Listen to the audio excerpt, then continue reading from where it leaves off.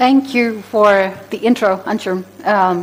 So yes, we're talking about LLMs, and maybe to begin with, I would like to see a show of hands, like how many of you are playing with LLMs at this moment? Cool. So at least I would not be sounding gibberish to you guys.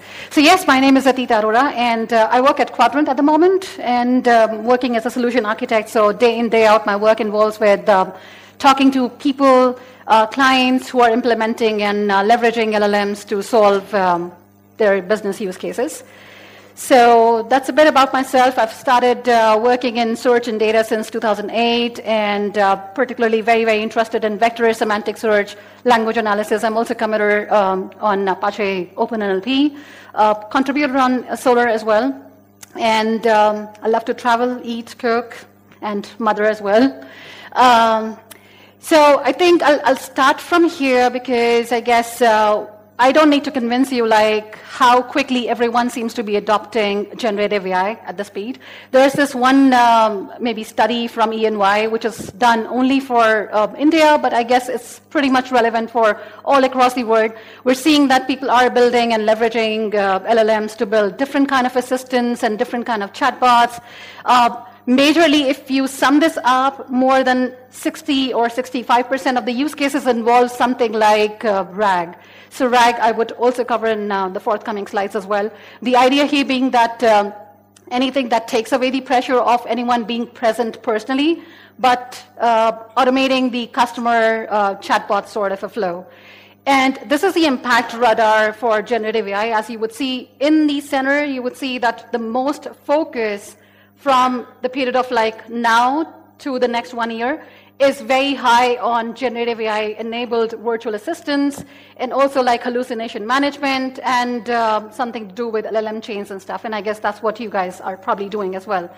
So, which is why it makes sense to talk about like the challenges that one would tend to get into when they start working with LLMs.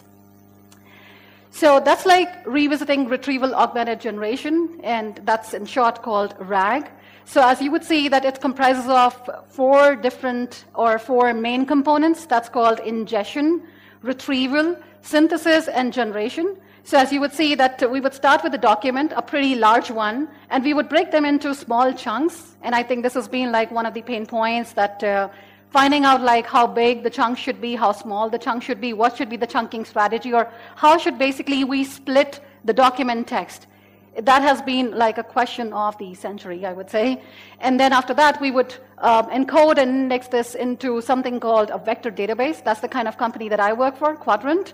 I don't want to kind of make it more like a hook for the Qdrant at the moment, but then this is like one thing that has been a key enabler of providing and basically sourcing the applications which are based on LLM. The idea being that as you must have interacted with ChatGPT, a user is basically querying the LLM directly, and we basically intercept it in between by providing a more contextual information, which is retrieved from something like a vector database. And the idea here being that we call this component as a knowledge retrieval and answer processing unit. So there could be a lot that could go in this knowledge retrieval and answer processing unit, as we see on this slide. So we've seen like a naive implementation, but there are many more, I would say, complicated or complex flows with the variation on different chunking strategy, different kind of model fine-tuning, different ways of query rewriting, and advanced retrieval strategies. As you would notice that most of this still involves our classic flows of the information retrieval. So for example, the first flow with the naive RAG, as we would notice, we would see that we're usually interacting and doing everything with user query and documents itself, with no rocket sciencey things or no complicated features on the retrieval side. And we would basically use one fixed sort of like LLM and would output the answer to the user. But this could obviously be implemented in various different ways, by massaging the content, by doing query cleaning and query enrichment, query relaxation, and different kind of information retrieval strategies. And then after post-retrieval stage as well, we could work with something like document re-ranking, document summarization, and something like fusing the rank of the lexical search and the vector search together. And then I'm sure you must have also seen something like DSPy, which has been taking up the internet with a storm. So basically, what I wanted to show here was that things can really go complicated when you're interacting with an LLM, and which is why you would see that we need a discussion like this. But before we discuss that, we need to understand that why LLM-based applications are becoming such a rage. So to understand, I put here like some factors. So obviously it saves time once you've automated the flow, and once you have understood like how can you integrate this in your architecture.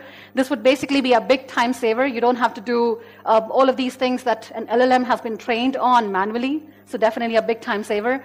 Big cost saver as well, because you can have a multilingual implementation that can save you cost of not maintaining multiple different architectures.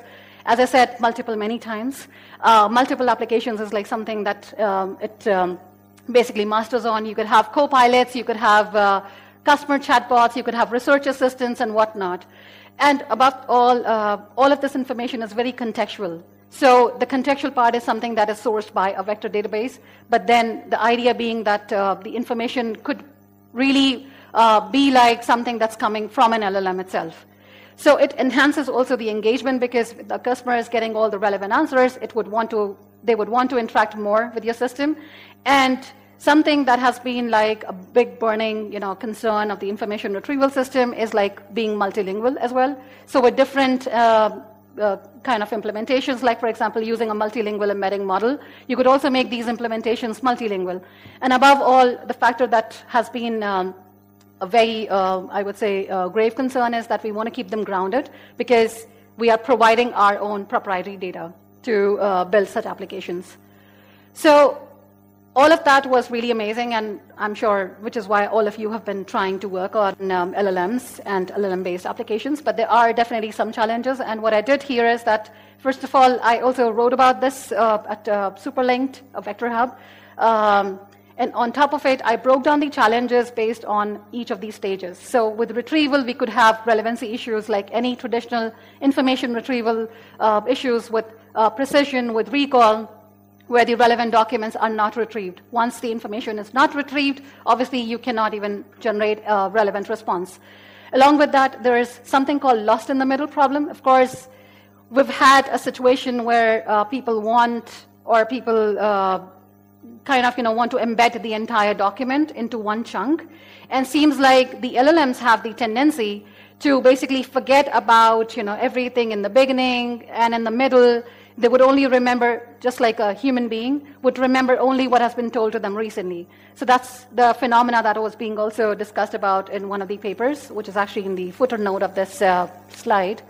So lost in the middle problem is, again, something that has been affecting retrieval of the relevant information. Then the augmentation is another thing which is problematic, because you could have information, something like that depends on the temporal factors, like the recency and, for example, information about presidents or prime ministers. And if you're retrieving like the outdated information, that's also problematic. Along with that, sometimes missing context or ambiguity, like each word can mean different things, and what to retrieve at that point in time would also become a problem. Like finding a relevant relationship between what the user is querying for and what the information we are retrieving for. So along with that, we have the generation issue. I think hallucination, I have in my life in last 1 year have heard so many times like hallucination. I thought it used to be a mental problem, but now I would say that hallucination is something that people are associating with LLMs. And the idea here being that hallucination is not really a big word, but more like, in simple words, when a correct response is not rendered by LLM, it's called to be hallucinating. Then we have biased answers as well, and that totally depends on the kind of data that we have used for training that LLM, which becomes also problematic when it starts giving out harmful and inappropriate responses. Along with that, toxic tone, gender-biased comments and stuff, that becomes really, again, a big problem. Along with that, we would want LLMs to respond the way humans do, so diversity of response. I mean, imagine like when you would go to a customer help desk, they would not respond back with the same answer all the time. I mean, there would be a change, there would be a diversity in the responses, and that is the same thing that we would want to achieve with LLMs as well. So you must be wondering, like, I mean, it is not relevant. Why are we even discussing about it? LLMs are perfect. I mean, it's a perfect word, the perfect data. And how can these challenges even affect us?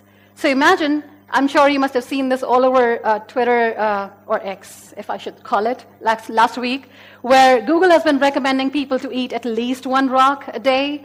And people who were asking about, like, my cheese is not sticking to pizza, Google prescribed, you could use glue. I mean, don't try it out. And these challenges could go way far than imagine Google suggesting gasoline to cooking spaghetti. And parachutes are not effective, so whatnot. So it can basically drive you crazy. So which is why what we suggest is that you should basically look at these core challenges in a more broader way.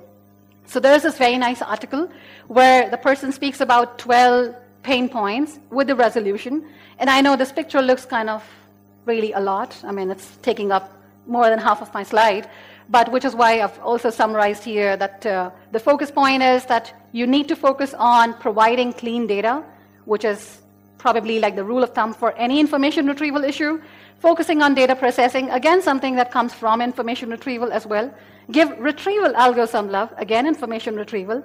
And the last point about focus on embedding algo and the language models. So here, the focus being that your embedding model that you're using for your particular use case should be effective for your given use case. So if you're using something to build on top of like a finance data or medical data, you should make sure that the embedding model that you've used understands all the terminologies and jargons that are used in that particular domain. Similar also goes for the language models as well. So which is why this is something that I highly recommend you look up. And moving on, there are some rack performance, improvement statistics or methods as well. So you would see a lot being kind of repeated from the information retrieval improvements as well. So for example, focusing on your data cleaning, focusing on how you're chunking the data, focusing on adding metadata that describes your data well. This is all something that we used to do when we were building information retrieval systems. I have repeated this on my previous slide as well, like focusing on the embedding models. This is something that I have had with a practical example as well, like modifying the retrieval window size, like try things out with retrieving more context and less context. So try things out with, for example, retrieving 3 chunks or 5 chunks or maybe 2 chunks. And I would show you that there are some practical examples as well. Also modifying maybe indexing algorithms. So with indexing algorithm, I meant that you could try building something like a HNSW, something like lexical indexes as well, combining the strategies, or even using multi-indexing, so even using images for it. So multimodal RAG is kind of, again, something really hot. Modifying different LLMs. So try things out with Mistral, with OpenAI, with Llama 3 as well. And another thing that basically has been very effective is also by re-ranking. So by applying re-ranking based on, for example, your query and your documents, and re-ranking based on the re-ranker model. Again, I would be sharing a Git repo where I've tried all of this, which probably would be useful for you as well. So the whole idea is that we want to focus on is that evaluation is something that would come to your rescue. So you should obviously always evaluate, and we've been evaluating all our applications all this while. It makes much more sense because for our traditional applications as well, we have always evaluated because we wanted to establish like a trust and reputation and confidence in what we have built before shipping out. We want to make sure that the use case basically correlates the output with respect to the expectations from the use case. We also want to make sure that the application is avoiding common pitfalls. We want to make sure that whatever we are shipping out, not like Google, we can make a good go, no-go decision. I'm sure they have not spent on evaluation, maybe. That's why we're seeing those responses. And if not any of these, it can at least provide you with a roadmap for improvement. So this is like a basic framework that I also wrote about in the same series, that we could start with something like a model evaluation because we want to make sure that our model understands the domain well. So start with a model evaluation, and then focus on the data processing or data ingestion evaluation. Along with that, we also focus on like the semantic retrieval evaluation, and on top of it, the entire process, which is also broken down into like retrieval-augmented generation steps. So the whole idea is that our evaluation metrics should be measurable, should be reliable, and should be accurate, something that reminds me of SMART goals. So how can you basically do the model evaluation? And please let me know if I'm going very fast. I can slow down. I know I have 30 minutes, but I want to make sure that if people have questions, I can take them up after the talk as well.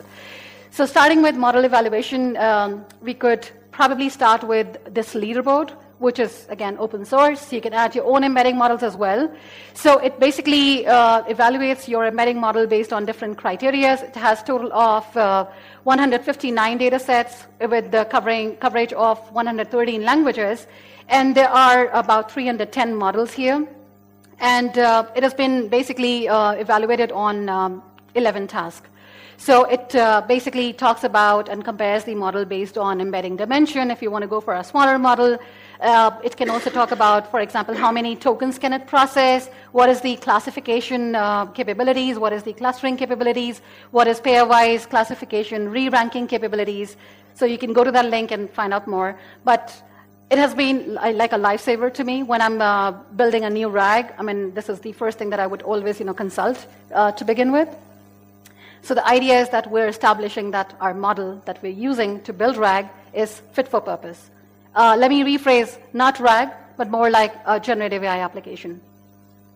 So if you're using custom model, you can also still evaluate all of that, because this thing is like pretty much open for the custom model evaluation as well. And you can choose your task that you want to evaluate on. For example, if your use case requires something like a classification capabilities, you can basically evaluate it on the classification abilities. If your model is more like a re-ranking model, you can evaluate it for that as well, or for summarization, because I believe that each application serves like different use cases. So again, the idea being that we need to establish that the model that we have custom trained or we are using off the shelf is fit for the purpose that we're building this application for. So then comes our data chunking process, where I know it's kind of like something that we need to focus on, that we can pick only 2 of these. If we want to choose it for like the relevancy and accuracy, we want to choose it for cost, or we want to focus on like latency. So why this is important and why it needs to be discussed is because LLMs, I mean, at least when I made this presentation, at least since then, they've always had a very limited context. I know right now, after Gemini breaking the internet with like 1.5 million tokens, it seems, I mean, people were like, oh, we can put everything in like one chunk, and we can just forget about, RAG completely. But time and again, we need to be reminded of that more is the context size, or the if you add more context to your prompts that you're using to interact with your LLM, that is basically going to cost you more. So which is why it makes much more sense to focus and understand that what is the stuff that you need to basically focus on more. So smaller chunks are easier to find most of the relevant information with reference to the lost in middle problem. And it is something which also would save you from over-processing the chunks. Like over-processing, it seems like sometimes people are creating very small chunks. So which means that without using overlaps, one chunk would never get to know about the next chunk. So the information and the flow and the meaning of that text is basically split into multiple chunks, which is why we don't get relevant information as well. So apart from that, chunking obviously saves you cost, because you can make your responses as focused, as specific as you want. And let's not forget, LLMs are built by the context size.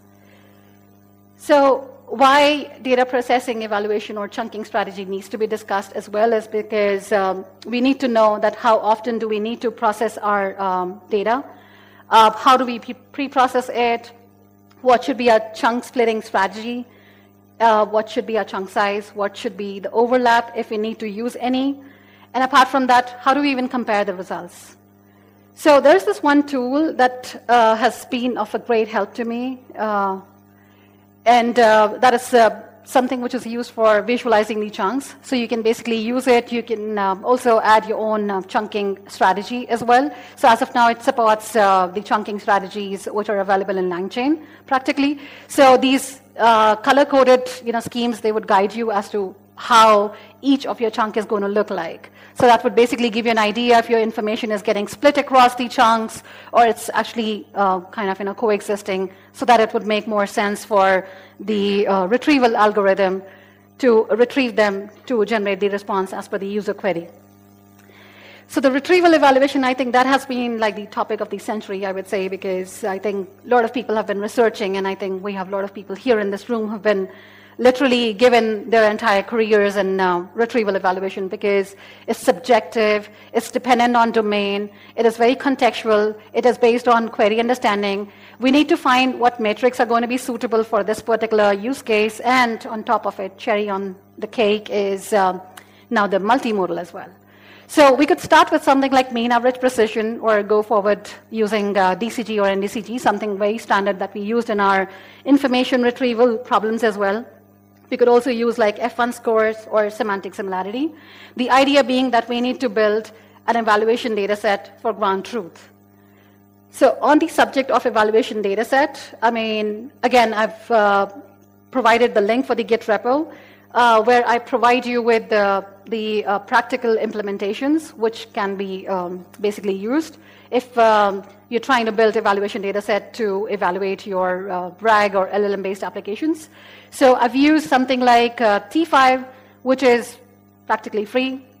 The other strategies basically use OpenAI in the end, and I've also provided like a method or a small subroutine where you can use OpenAI prompts to build your own evaluation data set. There's something like FiddleCube AI as well, which I came across like 2 or 3 weeks ago, which I found like pretty amazing, because it uses LLMs in the back end, but doesn't cost you anything. Along with that, we have amazing evaluation frameworks like Ragas and Deep Eval, which also come along with synthetic text data generation. The catch here being that they also use OpenAI, and they would require OpenAI key to build one of those. So the idea being that evaluation data set should ideally look like a question, a context based on which the question should be answered, and a ground truth, which is basically like the answer that your LLM should generate. Along with that, we can also have something like evolution type and metadata that would help you assess the capabilities, like based on the simple answers or reasoning-based answer or multi-context question and answers. So for the LLM part of this, obviously you must be wondering like, okay, so embedding model has been taken care of, data processing strategy has been taken care of, and retrieval strategy is probably taken care of as well. But in the end, the response needs to be generated by LLM. How do I evaluate that?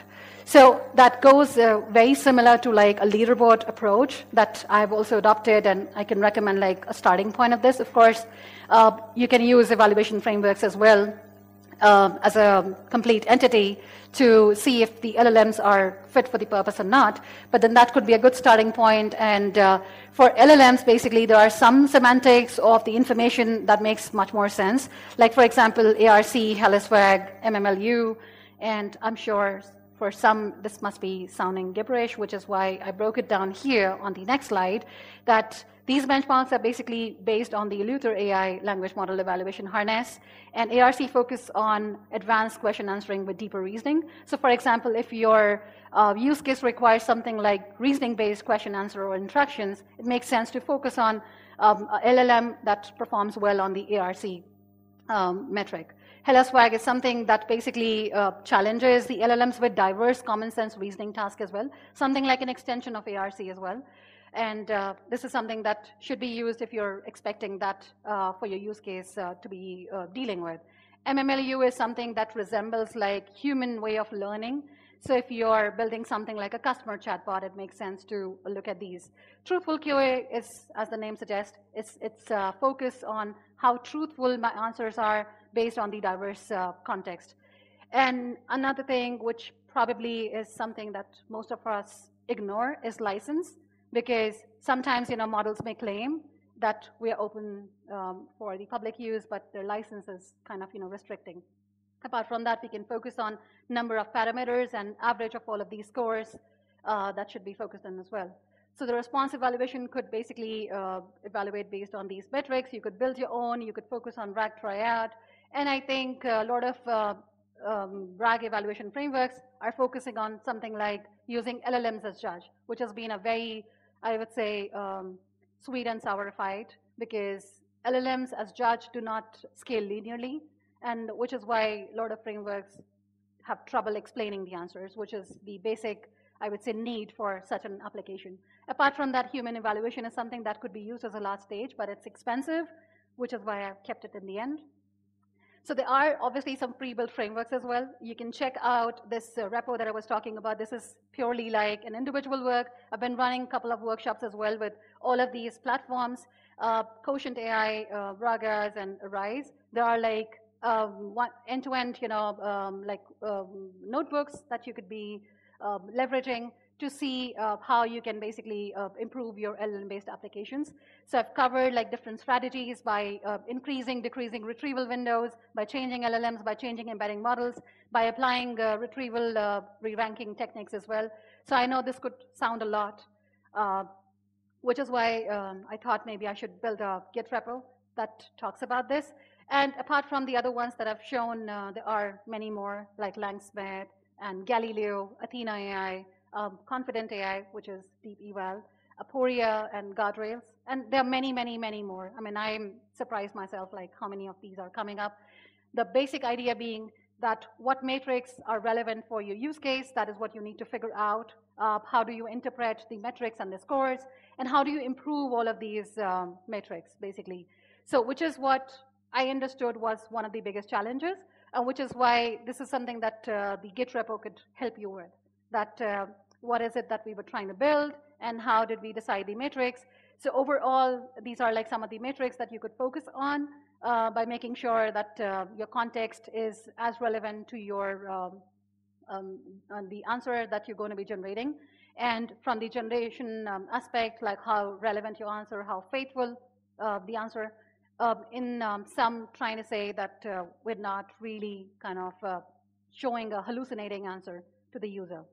Apart from that, there are some platforms here that also measure the bias and toxicity, and some that also support like custom evaluation parameters as well. So it would be great to check those out as well. Apart from that, that was the end slide, and this is the Git repo that I was talking about earlier. As you can see, like my main focus has been providing something visual. So I've tried to compare like different strategies in form of the experiments.